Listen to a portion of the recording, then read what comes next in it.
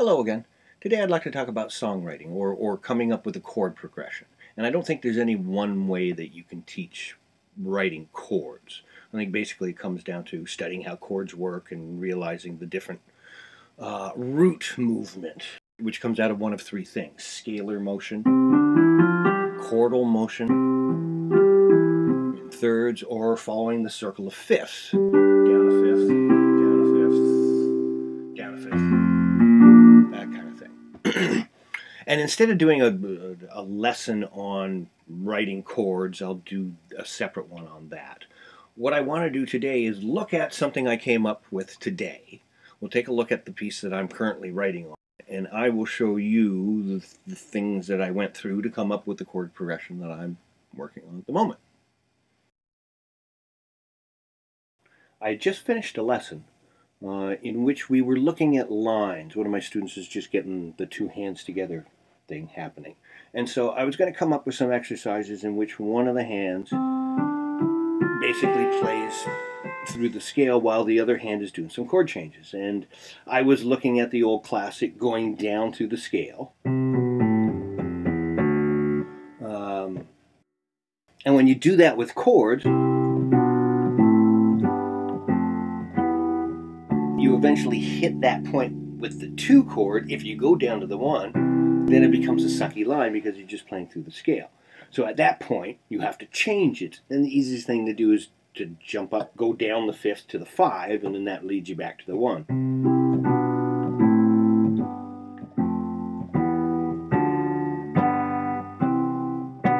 That kind of thing. And so the next thing I started looking at was to fix up these chord changes, because I don't like the 7 right there, right off the top. And the traditional thing to do is to play the 5 in first inversion. So, I didn't care much for that. You can use the A minor. So I went through a whole bunch of different chords. I tried reharmonizing all these different chords and came up with, I believe. And then I started thinking of other ways to change that line. I thought, okay, well, reharmonization. What if we made everything a primary triad? So only 1, 4, and 5. In this case, C, F, and G. So that would turn the line C in root position, and then G in first inversion, F in first inversion, and then G in root position, F in root position, C in first inversion, and then D in root position, and go up to the G. That was kind of easy. It's pretty much reworking Pachelbel's canon. So I thought of, okay, how can I change that? And the first thing I thought was at the very end, instead of just the G, we'll go a sus. And I like that. And I started thinking, okay, I wonder if I could put the sus in someplace else. And so I tried different chord changes and put it in different places. And I thought, what if we went to the extreme and I put it in everywhere, on every single change? We make every change an actual sus to resolution as we go through the chords. And it ended up sounding like this.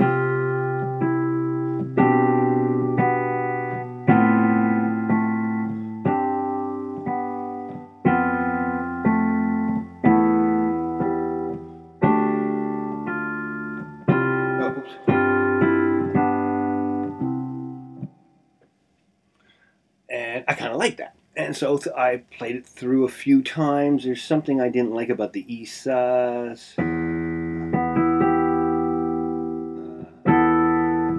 said, what if you put the primary triad in there? What if we went to the C?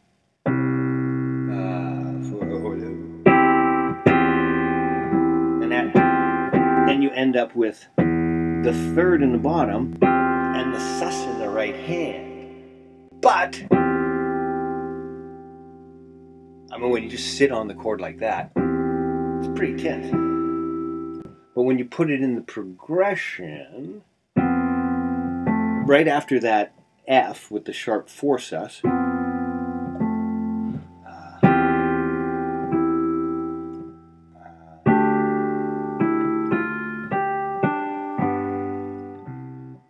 I like that. So I decided, okay, let's make that a thing. And so we repeated it over and over and over and over, and it got boring, so I needed to break it up somehow. And the first thing I tried is, well, let's go to the 4. And I made it a major 7. And I thought, let's go to the subdominant minor.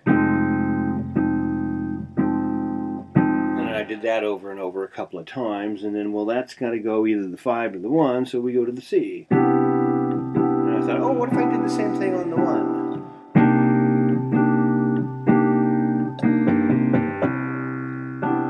Starts playing with the bass.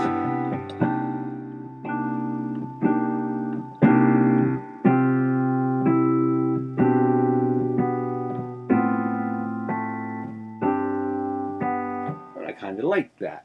And then I played it through a few times, and I thought, oh, it needs some kind of a cadence. So we do the F, and then it goes to the C. And then the traditional thing would be to go to the 5.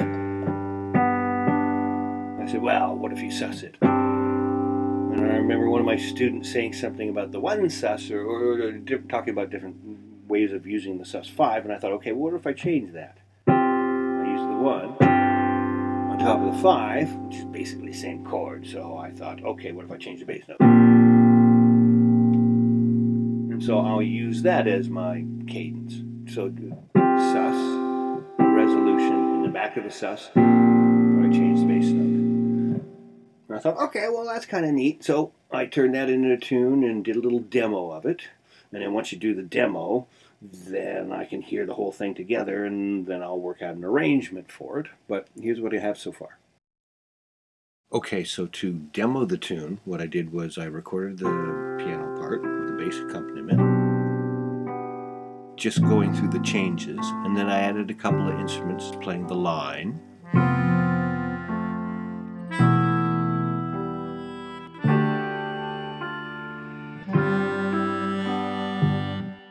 So I played that twice, and then I started working on the chorus. I added a little vibraphone part, and then a couple of low strings playing an ostinato.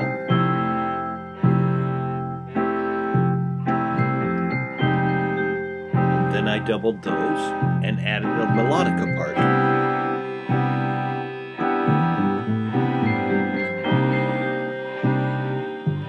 A couple of flutes.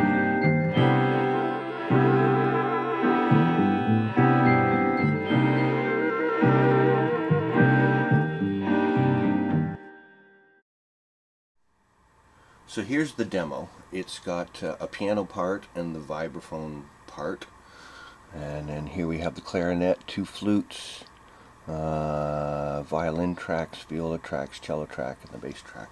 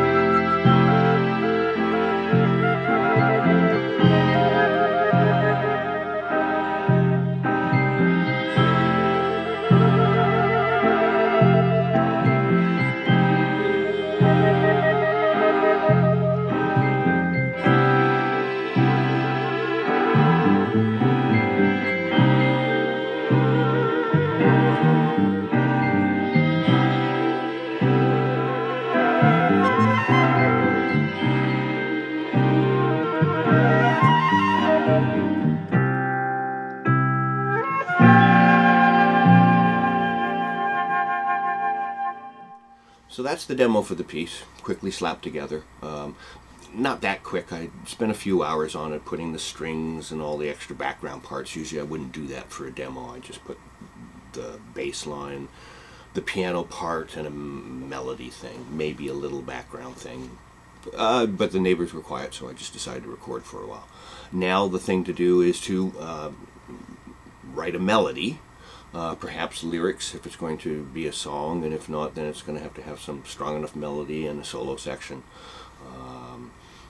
Pick a style. It could change the tempo. There are a couple of the chords that are a little quirky, and if I'm going to turn this into an actual tune, I'll probably change them. I don't like the sus resolution on absolutely every chord. But that's something that will have to be worked on in the arrangement, and when I eventually, if I eventually turn this into something, I will put a little link down here to the finished tune. And that whole process there took me about a day and a half. I started it Sunday evening, probably a full 20-hour day to put together the tune and this video. The actual demo itself of the tune probably took about 3 hours. So that's what I was working on this weekend.